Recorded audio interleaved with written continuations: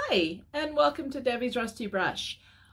Today we're going to do a St. Patrick's Day painting, and it's going to be a sheep family in a field of shamrocks, and it's going to be on a pretty spring morning. So this is what we're going to paint today, and it's on a 6x6 3D canvas. So as you can see, we did wrap it around the sides, and so we are going to give that a go today. All right, so if you like these videos, please give me a thumbs up, subscribe to my channel if you haven't already, share with your friends because it helps my channel grow and I appreciate it greatly. If there's anything that you want to see me attempt to paint, let me know. I am self-trained, and so I just try things. So not everything that I try works out, but I'll give anything a go. So if there's something that you would like to see me give a go to, I promise to film it and to put the video on my channel, whether it is a fail or not. So if there's something that you would like me to try, let me know. My style is not realistic. It is abstract, impressionistic, like primitive, but realistic, you're never ever gonna get that from me. But I will give a go to anything that you would like to see. All right, so let's get going on this painting. Okay, so I'm just going in with some Prom Queen, which is a really light blue, and I'm mixing in some white with this to get a really light blue sky. And I'm going to go all the way down. We're going to add our grass in. I am going around the edges, but we'll add our grass in later. Now I'm putting in some Cowgirl Coral, and that will give it a nice blush of a morning because this is a springtime morning. So then we're just going to dry that paint down a little bit before we add in some yellow, because we know if we add yellow to blue, you get green, and we don't want any green in our sky. And so I'm just going to put like some sun rays in here and just kind of drag them up with my finger and blend them onto the canvas. And then I'm going to go back in with a little bit of the Prom Queen and add just a little bit more blue in there so that we just have a good blend going on. And now I'm just going to dry it off a little bit so that it will dry quickly. And now we're going in with some aviary, and I'm just going to put a basic area that the grass will be. I've already done the underside of that, so we didn't have to wait for that to dry before I could set it down on the easel. Now we're going in with some little black dress from DIY, and we're just going to make our sheep heads. This is the daddy sheep and now the mommy sheep, and then we'll do the baby sheep. And all this is basically a V that you fill in. So you make the little V and then you fill it in, and that is their head. And so you've got their ears and their face.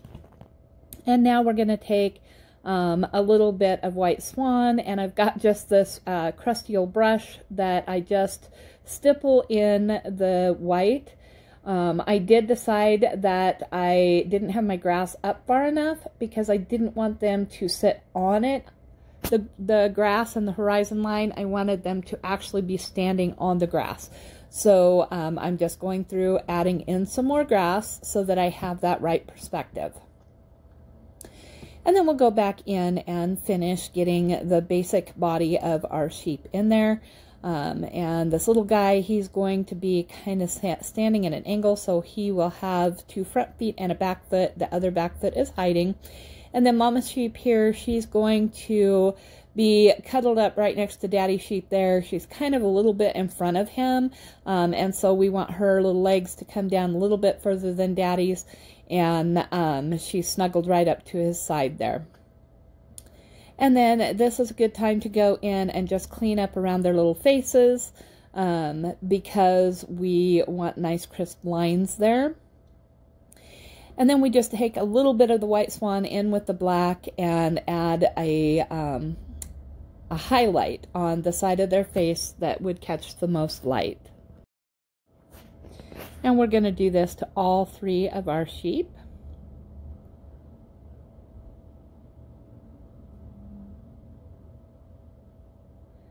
Okay, and then we're just going to go in and put in an area of where it's a little darker between their little legs there, where they've had a little dirt from laying in the grass and maybe the mud, and so we want a little bit of a darkening through there. And then I wanted a little shadow that Mama Sheep is throwing onto Daddy Sheep there, where she is snuggled right up against him.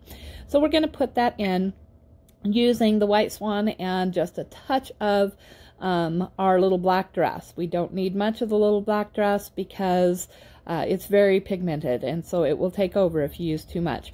And then we're going to go in with just the bright white, and we're going to give them their little fluff on top of their heads. And then we're going to let that dry. And so while the sheep are drying, what we're going to do is we're going to put some shamrocks in along the grass here. And we're just going to put several throughout here. I don't show it on camera. I do go all the way around the sides, but it takes a while to put these in. And a basic shamrock is 3 hearts and a stem. And so they don't have to be perfect. If you don't get a perfect heart shape, that is quite all right, because Mother Nature does not ever have things perfectly symmetrical, perfectly shaped. Not everything is going to be shaped exactly the same. So we just want to get the impression that we have a field of clover that our sheep are hanging out in. Okay, so we're just going to continue to put the shamrocks on here and make sure that we've got plenty in our field here for our sheep to be frolicking in. And now that our sheep have dried a little bit, we're going to put a shamrock in the little guy's mouth. And you notice I'm picking up my canvas and moving it to where it's easier for me to get certain areas, and that's okay. You do what you need to do to achieve what you're trying to do. Okay, so now we're adding a hat to Daddy, and like I said, go ahead and move that canvas however you need to move it to be able to get the job done. Now we're doing the shamrocks and Daddy's hat in Monet's garden. And then I'm adding in a bit of apothecary just to do highlights here on the hat. And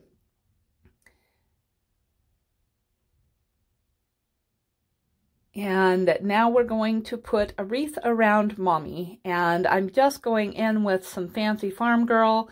And then I'm going to put a bow on her using the dark green Monet's Garden and a little bit of apothecary as a highlight in there.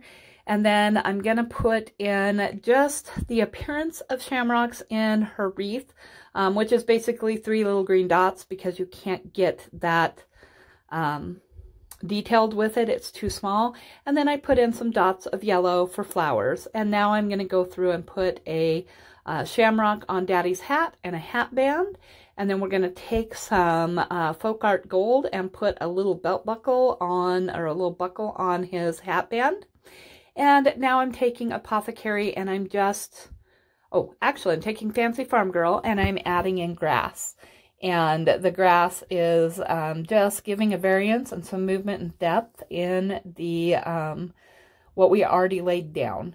And then I'm going to go ahead and I'm going to take that Fancy Farm Girl and mix in some Liquid Sunshine and make a little bit lighter variance of that green and put that in and around. And that just adds depth and character into the grass there.